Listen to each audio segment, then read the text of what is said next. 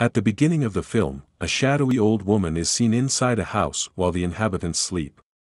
Renai and Josh Lambert have recently moved into a new home with their 3 children.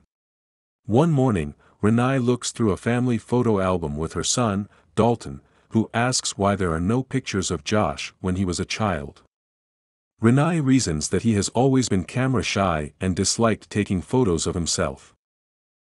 One evening, Dalton sees the attic door open and goes to investigate after hearing sounds upstairs. As he enters inside, he tries to climb a ladder to turn on the light, but falls when the ladder cracks. As he falls to the floor, he seems to stare in horror at the darkness as if looking at something terrifying. Shaken, he is put to bed by Renai and Josh and told not to play in the attic because it is off limits. The next day, Dalton does not awaken from his sleep. Renai and Josh rush him to the hospital, where the doctors say he is in an inexplicable coma. 3 months later, Dalton is moved back to his home while still in a coma.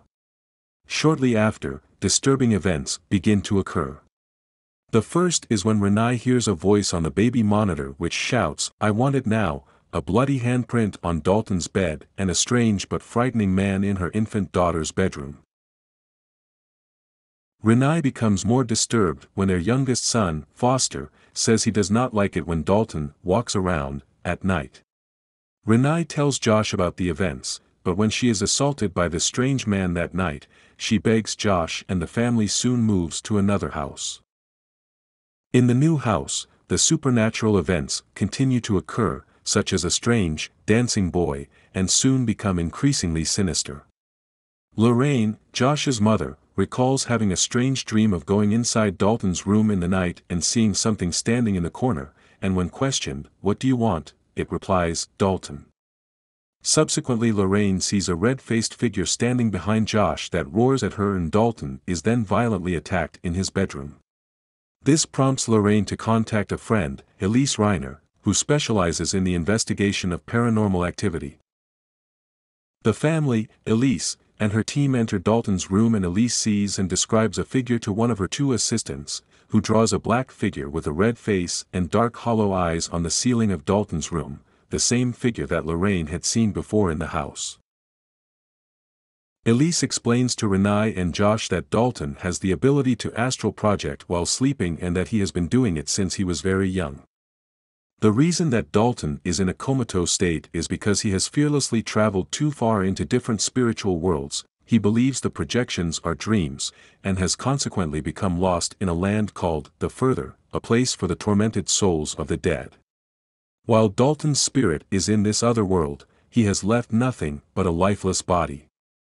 The tormented souls crave another chance at life through Dalton's state, while there are others, possibly the old woman and the frightening man, who are more malicious in using him, and then there is the red-faced figure, revealed to be a demon, who wants to use Dalton for a more malicious intent.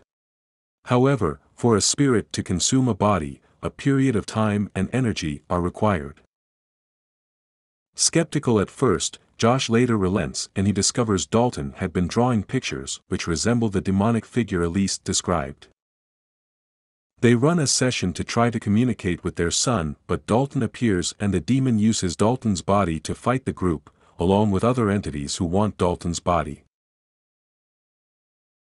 After the session, Elise calls Lorraine and the 2 reveal to the couple that Josh also can astral project and was terrorized by an evil spirit during his childhood. Lorraine shows them pictures from Josh's childhood, revealing a shadowy old woman, the same woman from the beginning of the film, behind him. The more photographs taken of Josh, the closer the shadowy woman begins to get to Josh until she is inches away from him, explaining his fear of photos. Elise suggests that Josh should use his ability to find and help return Dalton's soul, to which Josh agrees. To prepare to astral project and find his son, Elise sits him in a chair and places him in a trance. Josh suddenly awakes to find that he has astral projected, seeing his own self asleep in the chair as well as the others in the room. He proceeds outside in a misty emptiness in an attempt to find his way to Dalton. After encountering a boy who points him back towards a house, the same home that the Lamberts moved out of, he proceeds, only to encounter a family who is shot by a bizarre, smiling female member of the family in the living room. Startled, Josh makes his way to the attic where he discovers a red door, the same one drawn in Dalton's pictures. Before he can enter, the violent man seen by Renai in their daughter's room appears and attacks him.